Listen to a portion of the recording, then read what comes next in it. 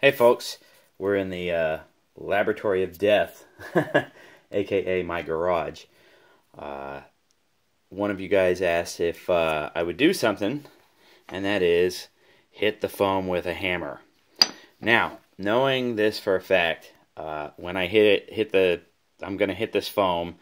I have a normal packing foam, and then I have the graphene foam. When I hit these foams, this probably what's going to happen is that I'm going to hit this and it will crunch in a little bit, but it won't do anything. And then I'm going to hit this and it's going to like smush and then it'll deflect the energy. The reason being is that this material is, by all standards, if you know material science and everything, would be more brittle than this. Okay? But then I'm going to splice in another video of a comparison of basically it just holding some sort of weight. The pieces are roughly the same thickness, and then I'll do the whole thing, and you'll see, like, basically we're going to do a little balancing act of, like, until it breaks, how much junk can we stack on it till it snaps, just to give you guys an idea, because they're the same source material. You know, you'll see. In other words, a foam that's more for structure, and really, in all honesty, it's more like balsa wood, I would say. That is the best thing. I mean, way back in the day, I used to fly model airplanes when I was a kid.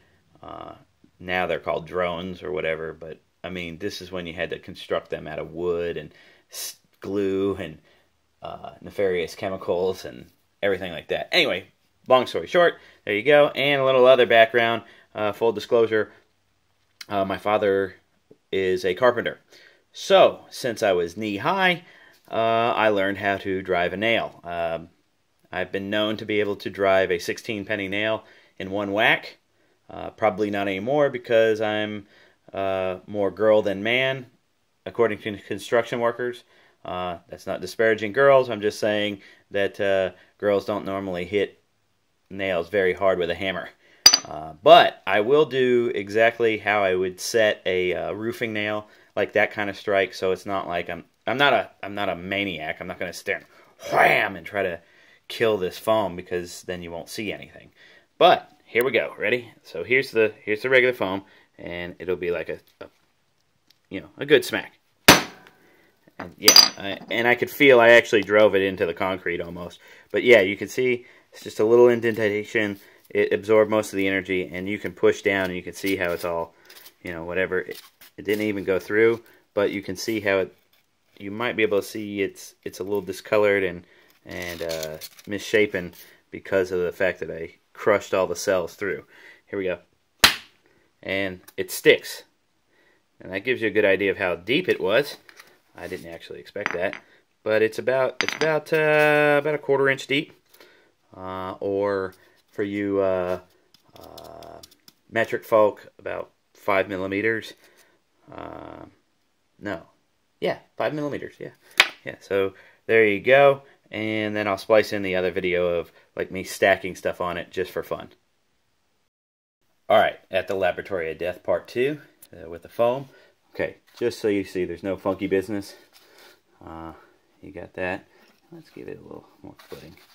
Here we go. Okay, so we got a certain distance apart, all that good stuff. And what do? None other than we place pieces of aluminum stock on the foam. Because this is really the only way I can do this, because I don't have a meter. So we're going to play Jenga. This is not good.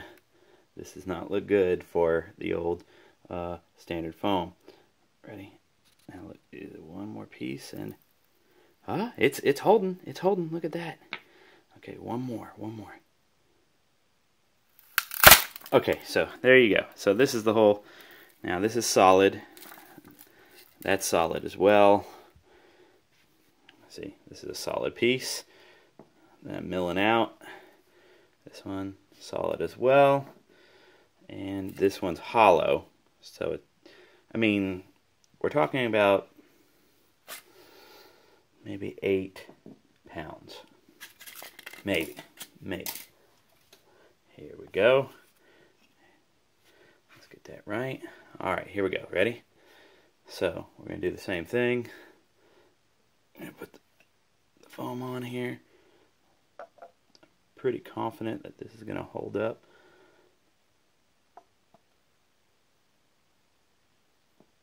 All the pieces. Alright, now it's unstable. Okay, so screw that. Hold on. Do. You know what I'll do? I'll one-up it. This is pretty big. Let's see what we can do here. Oh, no break. It's just a little hard to get it on there.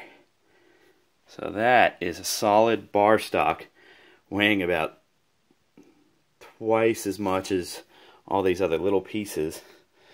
Yeah, why not? Let's put all the little pieces on there. Here we go. Oh no, look. There's that. There's the next one. We're trying to hold it up. I'm actually applying downward pressure, so here we go. Still no break. Well, I can't really break it. Ah, there we go.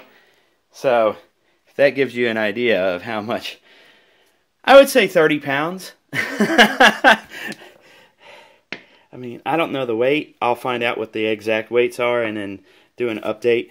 But this is very heavy.